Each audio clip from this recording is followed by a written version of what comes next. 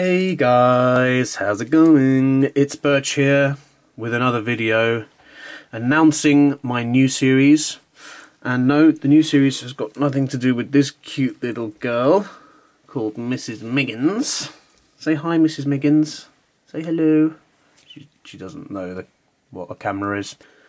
Okay, basically the new series is going to be very quick videos giving quick tips on various techniques and different tools I use when creating my drawings. Oh, you're eating everything. Right, stop. I better put her back.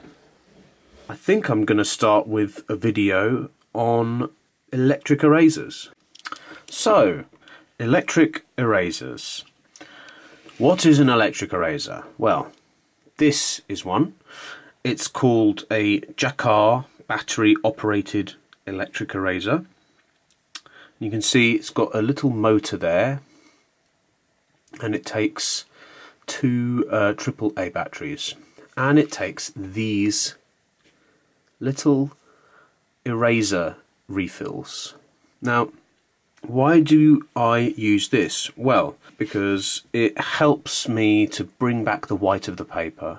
It's also great for sort of very accurately contouring like the edge of someone's glasses or something like that. You know, if you've gone slightly too thick, you can knock it back a bit using one of these. They're very cheap. In the UK, I think they're like £6 or something. Hardly anything. The refills are like £2 for 30 or something. These are actually really nice rubbers. Once the motor turns it, it's very, very effective, and you can get some very fine detail by using one. Let's have a little go. As you can see, you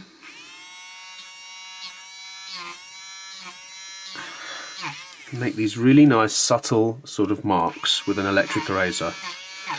So yeah, you can make some really nice marks, and it's very useful for hair and all kinds of different detail that you might need to do. So what happens when this rubber, the edge on this rubber, becomes blunt? Because if I keep on using it, you can see that's used it quite a lot. It's gone quite blunt now, so I can't really do very fine lines. They're very thick now. Now, sometimes having a blunt edge is good for making weird little sort of dots and stuff if that's what you're going for on that particular part of the drawing. But you will want to bring that edge back again. So then what I like to use for that is an artist's sanding block. This is useful for various things, one of them being sharpening a electric eraser. So I put it against here flat.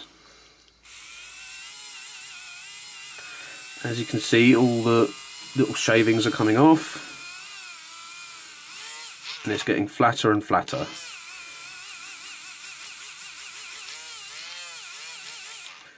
Now you could cut it with a knife, but if you do that, you're not going to be guaranteed that it's going to be a very flat, straight surface. So you're not going to get an even line when you're trying to erase.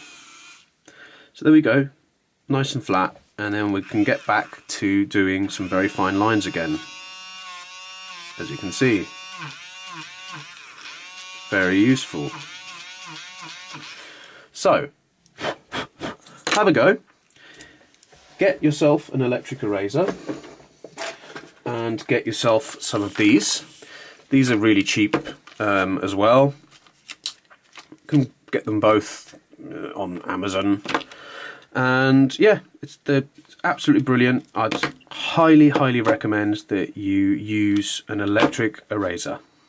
Look out for the next quick tips video, and yeah, I'll see you next time.